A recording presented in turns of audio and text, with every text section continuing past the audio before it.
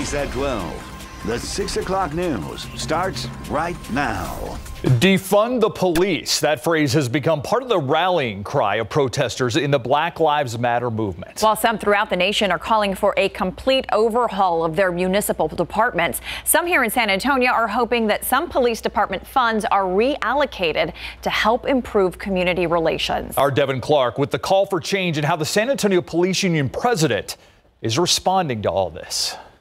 We want to get rid of that barrier between law enforcement and that fear from the community. Local community activist Antonio Lee says helping to bridge the gap includes redistributing some of the San Antonio Police Department's funding, putting monies towards community engagement efforts. We got to work all together. While current San Antonio Police Officers Association President Mike Helly pointed out several efforts already in the works, like cultural sensitivity trainings for officers and recreational activities like midnight basketball, he agreed that the police killing of George Floyd in Minnesota shows there is still a need to improve the local relationship between the public and law enforcement. Because if it was up to par when these type of incidents happen, I would hope that the community would have stepped up and say, hey, y'all need to kind of relax because this is not what's happening here. Though Helly says reallocating department funds puts a strain on resources already stretched thin. Where do you want it to come from, or what do you want to cut? You want less policemen, or do you want less patrol cars, or where would you start cutting it? Helly says either way, the decision on what to do with budget funds is made by the mayor and city council. Every single year they go through actually a public process that allows community input on where they want money to be divided. And on Friday, we spoke to Mayor Ron Nirenberg about how he plans to approach the issue of possible police reform. That story can be found on our website, KSAT.com. Devin Clark, KSAT 12 News. Peaceful protests in honor of George Floyd happening right now as protesters make their way through downtown. They started off at the Blue Star Arts Complex, where several speakers spoke about the issues at hand. Japhanie Gray is at the second stop of the protests. And Japhanie, how are things going there right now? Yes, guys, we literally just saw hundreds of people marching, making their way from the Blue Star Arts Complex. Now, the entire event started at 4, but I don't know if you can see. Well, actually, yeah, you can see off in the distance just how many people made their way. It started about 20 minutes, the actual march itself, made their way right here to La Villita, where I'm at now. Many speakers, like organizers, and even former presidential candidate Julian Castro spoke about the changes needing to happen in our nation. Now, people who participated say there's a good reason why they are protesting for the 10th straight day in a row and will continue as long as they can. With the history that we do have, we started off steps behind. So every time we have a protest, it's just another progressive step in the right direction, away from our past, but into what should be right now, but into our future. The next stop will be at the Torch of Friendship, where they will hear from more speakers. Now, around 7:30, they plan to end at Hemisphere Park as a final reminder of the change that they want to see happen. Now, tonight at 10, I'll have a wrap-up of today's event, and you'll see exactly all the change that everybody wants to have and wants to be made in honor of George Floyd. For now, I'm Japhanie Gray, KSAT 12 News. Thank you, Japhanie. In Houston, friends and family preparing to say goodbye to George Floyd tomorrow. Today, thousands of people lined up outside the Fountain of Praise Worship Center to pay their respects at a public memorial. Bill Barajas from our Houston sister station KPRC spoke with members of Floyd's family. Well, the doors here opened just before noon, and since then we have seen a steady flow of people of all colors and backgrounds. You can see some of that crowd just behind me waiting to get inside. Everyone we have spoken to talked to us about change and the importance of being here to see that change through, all while paying their respects to George Floyd. The crowd was bussed in, the line taking twists and turns as thousands braved the Houston heat to say their goodbyes. It's very astounding. You see all walks of life, globally, internationally, and then something to be said is that it's a diverse crowd. Those in attendance were asked to wear masks and gloves. Only 15 people were allowed in at a time and were given 10 minutes to view the body. Teresa Taylor brought her daughter. She said she wanted her to be a part of history. He's resting. He looks very beautiful. He looks very handsome. Yeah, he's resting in peace. Mary Ginn went to high school with George here in Houston. She says Big Floyd dreamed of changing the world. Now, you did it in a bigger way. You did it in God's way. So now you're changing everything and everybody, and we're just grateful to be a part of it. That change coming in the form of protests across the country, calls for justice and reform. Floyd's family also delivering remarks today. They were joined by family members of other black men killed during encounters with police, including the mother of Eric Garner. It just hurts a lot, just being here, just talking. It's pain. I thank y'all so much for coming out to support us. Don't go home and don't do anything. You're paying your respects, but the most respect you can pay is to help this family. And today's viewing is set to end at 6 o'clock, but again, still lots of people here trying to get inside because tomorrow's funeral service is for family and friends only. In Houston, Bill Barajas, KSAT 12 News. Happening tomorrow, another way to honor the life of George Floyd through service. The San Antonio Food Bank has designated tomorrow as a day of service in the name of Floyd. Volunteers are welcome to assist the food bank in distributing food to those in need in our community.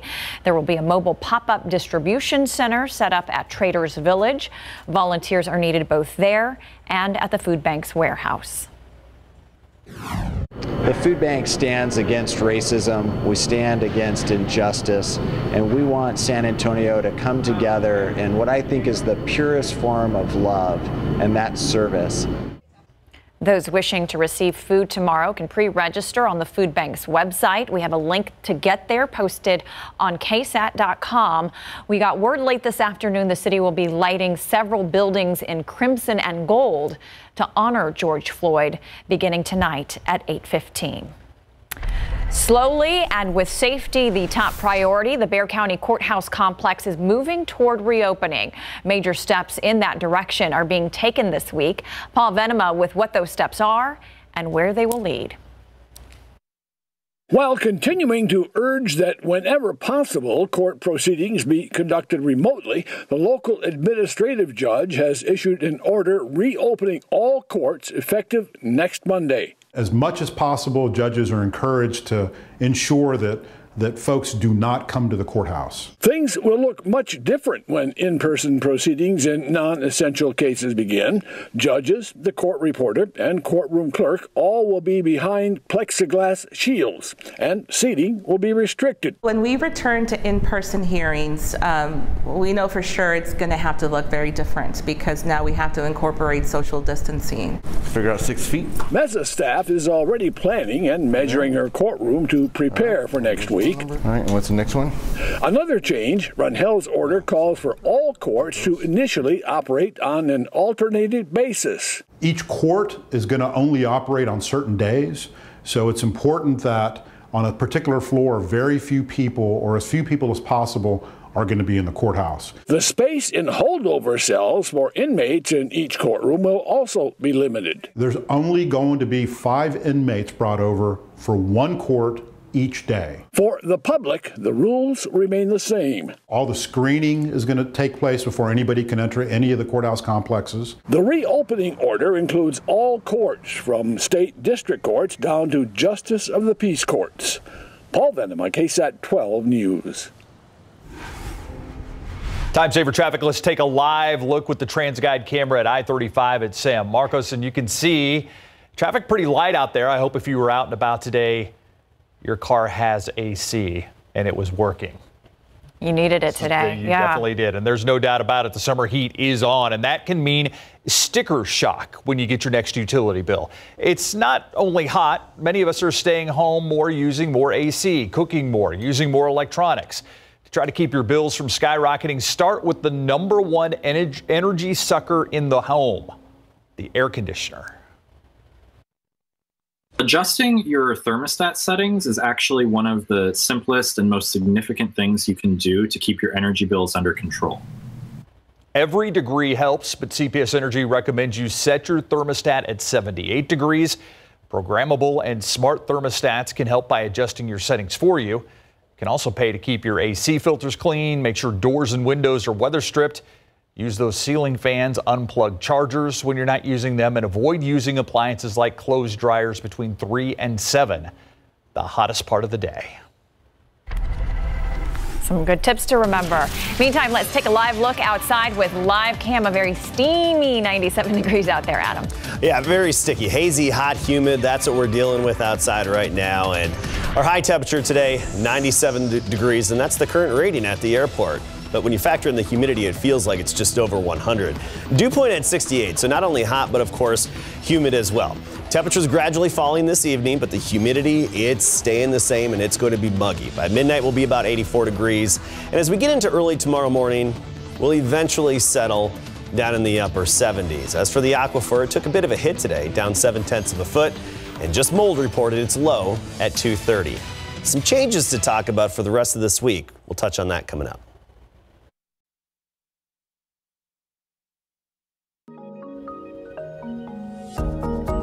Well, this has been a trying time for our nation and our state as we continue to navigate through the coronavirus crisis and hold conversations about racial inequality. Here to speak with us about some of those issues is Governor Greg Abbott. Thank you so much for joining us, Governor. Sure, my pleasure. Thank you. Governor, I want to begin by stating that you were in Houston today attending services for George Floyd. I understand you had the opportunity to meet with George Floyd's family. Number one, what was that encounter like? And I understand you also raised the possibility of future legislation by way of the George Floyd Act. Can you offer us some specifics on that?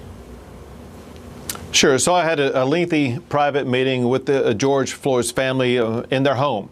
And I got to visit with all of them and really get to know them. And I can see they truly are people of God. They're hurting, but also they're hopeful for the legacy of what George Floyd can stand for. And they know that this is a pivotal time in the United States where there is an opportunity to bridge racial divide, but also to address things like the type of police brutality that led to George Floyd's death. And so while we were all mourning the loss of a human life, we were also looking forward to making sure that he will not have died in vain. That his life will be the stimulant for reforms that will make Texas and the country a better place. Give me some more specifics on those reforms. What do you think needs to happen from here? Well, already there are reforms that are being discussed in police departments and in city halls. And then the state of Texas will take up reforms also. The simplest reform would be to make sure police don't use the type of strategy that this officer who killed George Floyd was using. There's no reason in an arrest like this for the officer to have his knee on the neck of this person they are arresting. There must be better strategies that can be used. So that is a step. But as you might imagine, there is so much more that members of the legislature are offering up. And we are beginning these discussions right now. For legislation, discussions have to begin now. Bills need to be filed here when the filing period opens up in the fall. And that will lead to further conversations that will lead to legislation that will pass, just like what we passed in the Sandra Bland Act or the Timothy Cole Act and so many others that made Texas a better state. I can't help but notice your tie and the colors of it. We talked about how some San Antonio buildings tonight are going to be lit up in crimson and gold. Talk about your tie. Is there significance to that? There is. George Floyd was a great athlete in high school at Houston Yates High School, and I'm wearing the colors of his high school. He played both football and basketball. He actually went on and played basketball in college, but everyone in Houston is dressing out in these colors because it is representative of the colors of the team for which he played at Houston Yates. Switching gears, Governor, talk a little bit about the coronavirus. We have seen a phased reopening of the state over the course of the past several weeks. Do you have a specific timeline for a full reopening? When can Texans expect that? Listen, we want it as soon as possible. That we need to get past this point in time where we are right now, where we are still evaluating whether or not there was any increase because of Memorial Day, and now whether or not there could be any increase in the aftermath of these very large protests that have taken place. You know, we've had thousands of people gather so close together for such a long period of time in ways that didn't follow the distancing practices, and we do not know yet whether or not that will cause an increase or a spike in the number of people testing positive for COVID-19.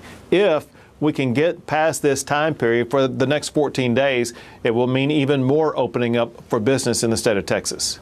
I know we have you for such a short time. I want to jump around on a lot of subjects here.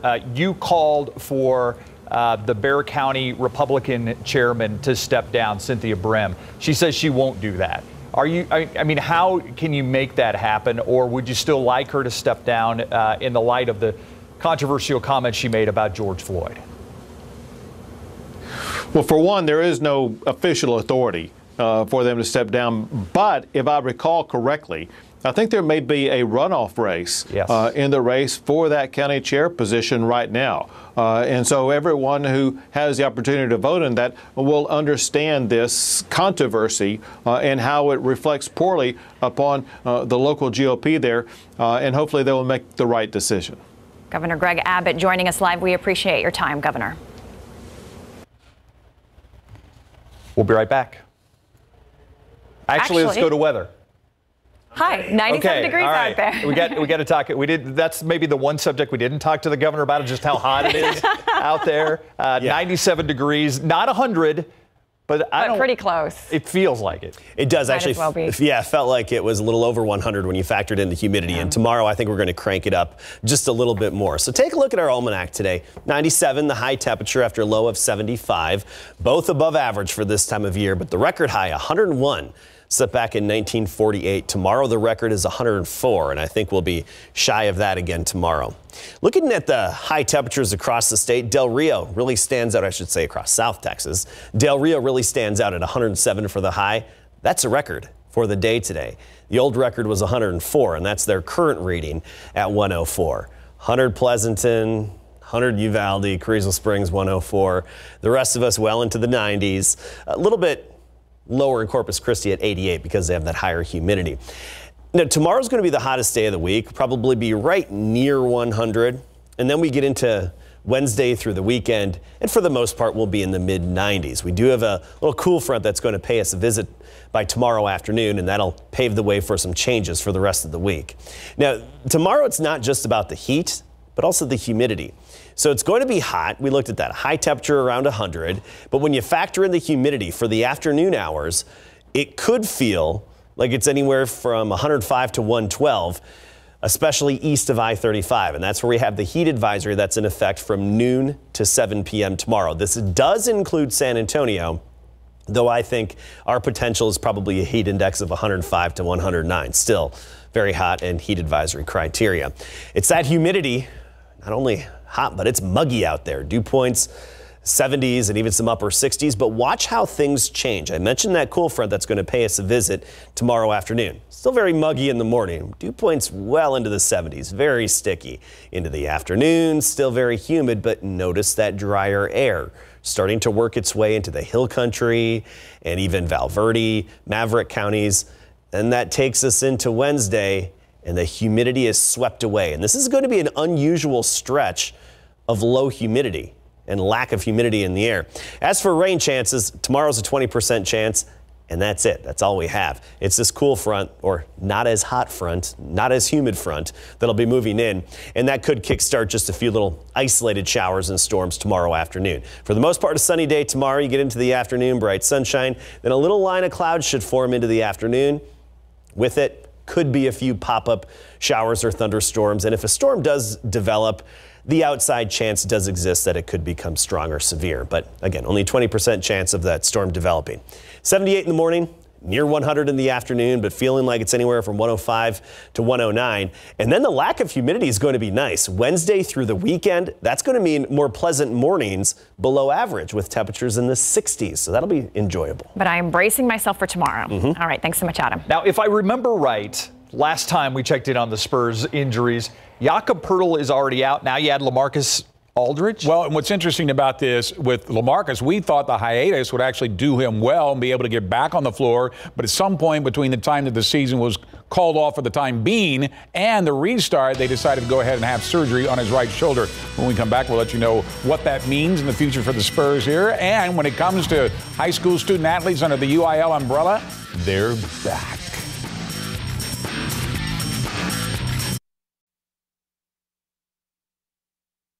When the Spurs in the NBA resumes the 2019-2020 season next month at Disney World, the Spurs will be without LaMarcus Aldridge. The seven-time All-Star had to have arthroscopic surgery on his right shoulder and is lost for the rest of the season. The surgery was actually performed in Dallas on April the 24th, but the Spurs withheld the news until today. Now the league and its Players Association have agreed to restart the season of the Wide World of Sports complex at Disney World. Aldridge originally suffered the injury against Utah on February 21st. Will continue to play against Oklahoma City on the 23rd of that same month before taking 6 games off, returning again to score 24 points against Dallas on March the 10th before the season was halted the next day. Appearing on Zoom with reporters this afternoon, Spurs general manager Brian Wright discussed moving forward. All of our guys are excited to get back and get back in the gym and get going. Obviously, being shut down the last 3 months has been tough in a lot of ways. So we're excited to compete. We're excited to go. Obviously, it's a heavy lift. And, you know, really want to commend the league office and the Players Association, Commissioner Silver, and the leaders at the PA in bringing it all together. It's a lot that has to get done between now and then, but, you know, we look forward to getting out there and continuing to compete and finishing the season strong. The Spurs' chances of making the playoffs are already a long shot when the season resumes next month in Orlando. Now it just got a lot worse without LaMarcus. Today is the day all University Interscholastics League high school student athletes can return to campus to begin summer workouts since it was all shut down last March due to the coronavirus. Out at Somerset High School today, we could see the Bulldog staff taking their temperatures of their players before their voluntary workouts. That includes no more than 2 hours Monday through Friday. An additional 90 minutes are sport specific. 1 staff member per 10 players. If they are working out, they must maintain a distance of 10 feet. If not, 6 feet will do. From the parents, I mean, I've had a whole bunch of phone calls this week just say, hey, Coach, we ended up having this. Are we going to do it? And we're all fired up. Yeah, we're at it going. I know that our athletic directors, we've spoke about it around the state, and the safety of the kids is the main thing. We want to get back to athletics, but the safety of our kids are the main thing. We got about 100 kids that are lined up, ready to end up going. They've been sitting at home, and they're ready to get out and work. All right, likewise here in San Antonio, the Lanier Vokes were on the field today for the first time since the COVID-19 pandemic shut down high school sports in March. There must be separate entry and exit passages for players, no use of the locker rooms or showers. Players must come dressed from home, and equipment must be wiped down at the end of the session and after each use. But the Vokes were focused more on general exercise for the first day of practice. We're trying to get them back in shape a little bit, and we're not using the weight room yet because we don't want to use spotters yet. And for most lifts, you need a spotters. But we have some bars out here. They weigh 45 pounds. And for some of them, this is the first time they've touched a weight since 1st of March.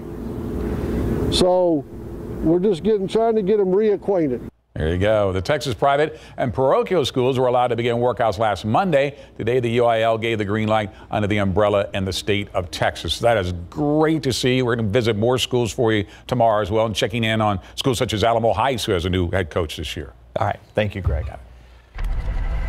Before we head to break, we want to check in with Live 12. It is showing us the scene over the Arneson River Theater, that live shot that you saw earlier with Japhanie Gray. Those protesters had walked from the Blue Star complex. They are now down by the Arneson River Theater. Yeah, the idea was for them to go to the Torch of Friendship statue and then come back.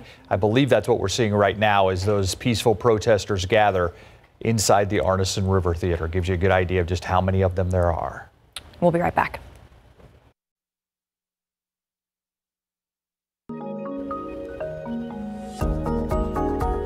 Welcome to our KSAT Q&A. This is the time where we talk to local experts or people that are out in the field to tell us their experiences and what they think about what they see going on. And I want to welcome James Lewis with us tonight from J12 Designs. Right off the top, James, tell us what J12 does.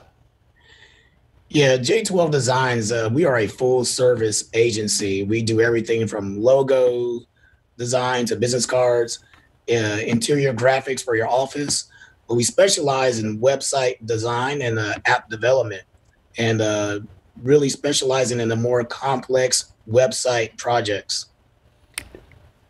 Tell me what your thoughts on what you're seeing since the death of George Floyd from a social standpoint. You have so many facets of this thing, and that's why I wanted to bring you on to listen to your stories.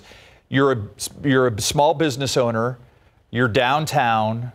Talk about your thoughts just on a personal level of what happened to George Floyd. Yeah, but before I comment, I want to recognize all the Black Lives Matter leaders and organizers who are on the ground and really at the table fighting for change. And when I saw that video, obviously I was heartbroken like everybody else. It was just hard to watch. And what I'm seeing now is a response to that that's kind of, I would say, crowded with a lot of different facets. So you got the protests and the rioting and the all sorts of properties being damaged, but I really don't want the riots and all the negativity to get us off track. I don't want that to distract us from the larger issue, which is really just accountability. Mr. Lewis, as a business owner, are you talking to your staff and employees about some of these issues and fostering discussions about race? And if so, what are those discussions like? Yeah, so everybody here at J12, we just so happen to all be minority. We are we don't have a large staff. It's a lean operation, but the designers who I have here, we are all talking and really just venting about what's been inside of us, and we really haven't had a chance to really talk about it. So again, the good thing that has happened out of all of this is more people are talking. We're exchanging experiences. We're telling our stories, not just amongst each other as minorities, but just to everybody. So now people who are not of color can hear our story and say, wow, I had no idea it was like that for you. And that's one of the reasons I wanted to have you on, because I think that there's so much value in us listening instead of talking. So what is James Lewis's experience? Yeah, for me as a Black business owner and for what I do, there are times when you may call to have a website done, and you're probably not expecting a young Black man to walk through the door, right? So for me, it's a little bit hard to treat every client, every new client the same. And when I say that, when I might go into a meeting, I may have to break down some obstacles first for people to take me serious. I've had clients say, wow, I had no idea you were Black. And I can see when I walk into a room, people are like, wow, okay, well, let's listen to what he has to say. So for me, there's a lot of experiences where I have to really start to break down some barriers before people take me serious. And then after I talk and they understand that I know what I'm talking about, it's all easy. So it's a lot of those experiences. And, most of the time after I get through talking to someone, they know who I am. After that, it's no problem. Mr. Lewis, you mentioned some of the destruction that was done in the downtown area that we saw a little over a week ago. Did you personally experience any of that, I'm wondering? No, my office is right across the street from Travis Park. And this was the first time that I had to worry about, hey, are my windows broken? Yeah. And nothing was done. But there's a lot of other businesses around the area where boards are up and people have to worry about that. And about the property that's damaged, one thing that I have to keep in mind is that those windows can be replaced, the graffiti can be taken down, but the lives are the things that we cannot replace. So it's really unfortunate that there is a little bit of that property being damaged. But again, the bigger picture is, what are we going to do about that main issue? And so I try not to focus on the what and try to focus more on the why. And further the conversation like you did tonight. I appreciate it, James, for your time. We're going to continue the conversation actually tonight around 10:30 with more with Mr. James Lewis. Thank you for your time. We'll see you tonight on the Night Beat. Thanks for having me. All right, take care. We'll be right back.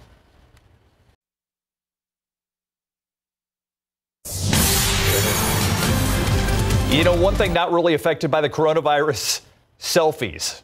Still easy to take while social distancing, but group selfies, that gets a little tricky. It could be easier, though, if Apple builds the software it got the patent for. Yeah, it would allow you to invite people to be in a group selfie. Then it would remove each person's actual background, giving everyone the same background and putting them together in the same image. Apple actually filed for the patent 2 years ago, but it didn't go through until early this month. As to whether or not the company will actually create and market the software, we will see. I think that's a great idea. You know, a lot of things that kids didn't get to do was take their class photos. That's a great idea. That would have been some great software to have. See, I was thinking like, you know, stuff in front of the Eiffel Tower. That too. You know, you have a more practical, That's true. more practical solution there. Adam, it's a hot one. It is, and tomorrow's going to be a little bit hotter than what we had out there today. So tomorrow, we're a little more likely to become our first triple-digit day. Hot and humid, and then we will get an extended break from the humidity. Unusual for this time of year, but it's going to be very pleasant out there in terms of a lack of humidity by Wednesday. And that's going to lead to some nicer mornings that'll be running below average for a change. We'll talk about everything and even our storm chance for tomorrow coming up.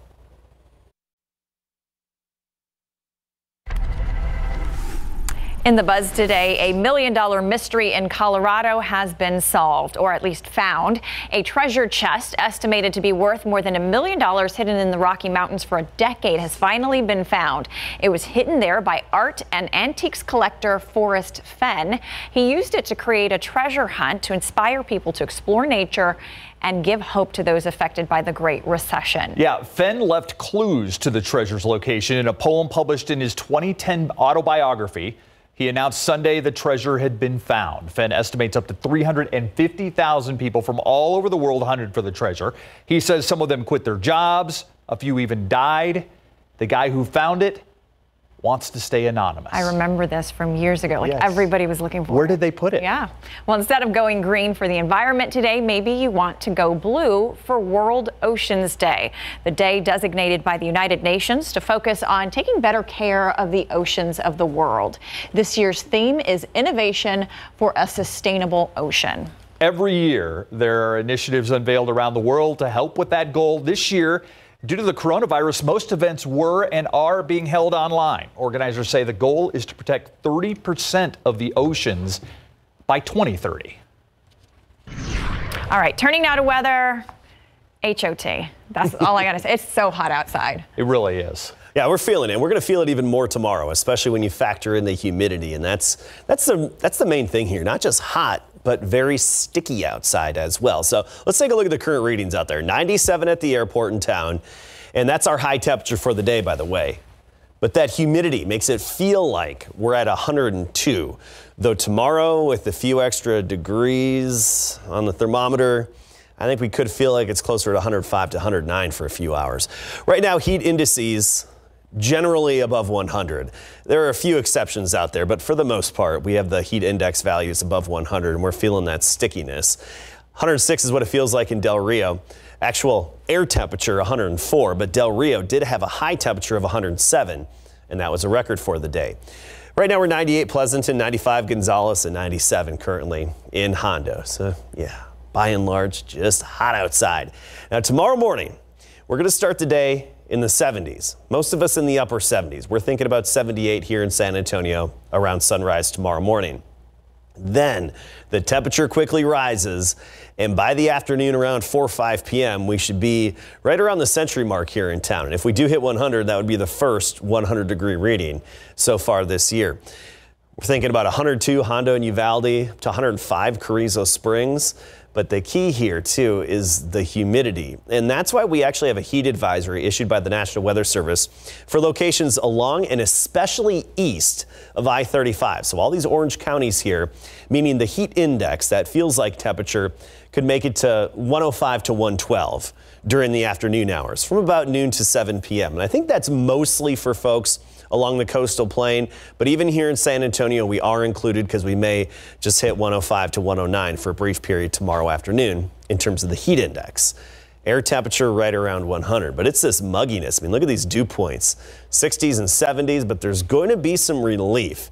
A not as humid front is what I like to call this one. We'll be moving through town And look what that does to our dew points. An extended break in the humidity and lack of humidity. Not common this time of year, but we're going to see a wind shift and it's going to stick around. So it's still going to be warm out there, you know, highs in the low to mid 90s behind that cool front. But look at these dew points, 30s, 40s, and 50s. Okay, so comfortable conditions in terms of a lack of humidity. I know some of you love the humidity. You're not going to love Wednesday through the weekend then, because it's going to be a little more, a little drier in terms of the content of moisture in the air. You can see the big swirl. That's tropical depression moving on out. Just a big rain event is all that is. We're looking at the cold front right here moving through New Mexico, and that's that not as humid front that'll be moving our way, and it's going to make it here tomorrow afternoon and slowly push its way through town. So just some clouds to start the day tomorrow at 7 a.m. Then we get to the noon hour, bright sunshine. Into the afternoon, we're expecting a little line of clouds to develop, and with that line of clouds, maybe a few showers and thunderstorms to sprout up.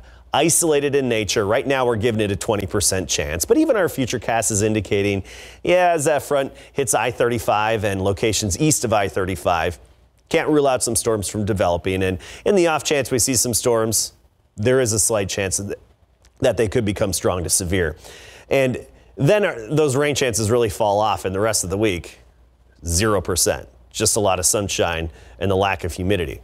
So 78 in the morning tomorrow, 88 at noon, then right around 100, but feeling like it's 104 to 109. We factor in the humidity and that 20% chance of a isolated storm tomorrow afternoon. Then we get the break in the humidity Wednesday all the way through the weekend and even into the early part of next week. However, sunny and dry. I mean, we're looking at mornings in the 60s, and that's a little below average because of the dry air. But afternoons with that sunshine will still be well into the 90s. So yeah, technically we have a cold front hitting tomorrow, but I don't like to call it that this time of year. It's going to be a steamy Tuesday. Yes. So yeah, thanks, Adam. In case you missed it, is coming up next.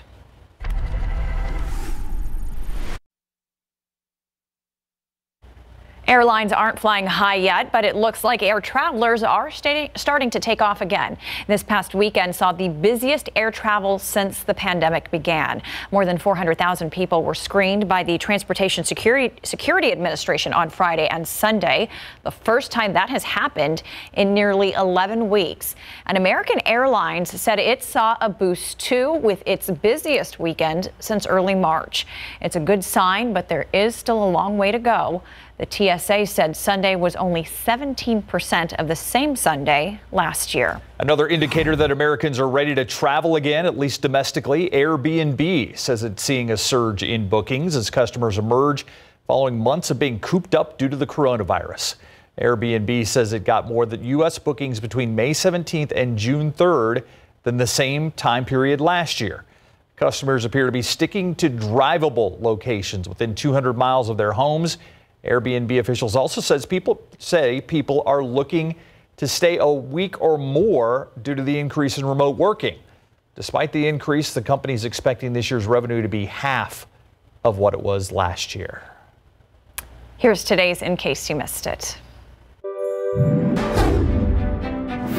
We now know the names of the family of 6 found dead inside a home on Red Willow on Thursday. The Bexar County Medical Examiner identifying them as 38-year-old Jared Harless, 36-year-old Cheryl Ann Harless, 4-year-old Esteban Lorenzo Harless, 3-year-old Penelope Arcadia Harless, 1-year-old Aviel Magdalena Harless, and 11-month-old Apollo Harless. The family found during a welfare check on Thursday. Chief William McManus says it appears they died of carbon monoxide poisoning. However, the cause and manner has not officially been determined yet. Meantime, friends, family, and supporters flocking to a memorial for George Floyd in Houston today after another weekend of mostly peaceful protests across the country. Thousands of people in Houston are expected to pay their respects to 46-year-old George Floyd, who was killed while in police custody in Minneapolis on Memorial Day. District Attorney Joe Gonzalez responding to recent calls to reopen 3 deadly officer-involved shooting cases in Bexar County. Marquise Jones Antroni Scott, Charles Roundtree. Family members of these three men and local activists have recently asked the DA to examine their cases. In a brief statement, the DA says his office does not plan to reopen. Giving back to those who risk their lives, that's the goal behind the San Marcos Police Association fundraiser that happened over the weekend. The group raising money for a fallen officer and two others wounded in the line of duty. This weekend, the organization sold barbecue plates, T-shirts, and bracelets to raise cash. The surviving officers were in attendance and say they're grateful for all the support.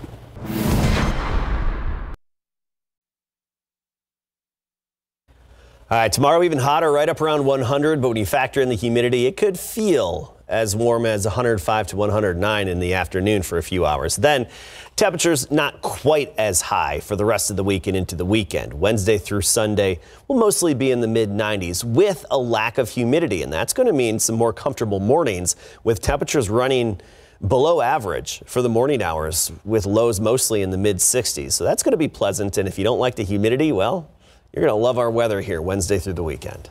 Thank you, Adam. Thanks for watching the 6 o'clock news. See you back here on the Night Beat at 10.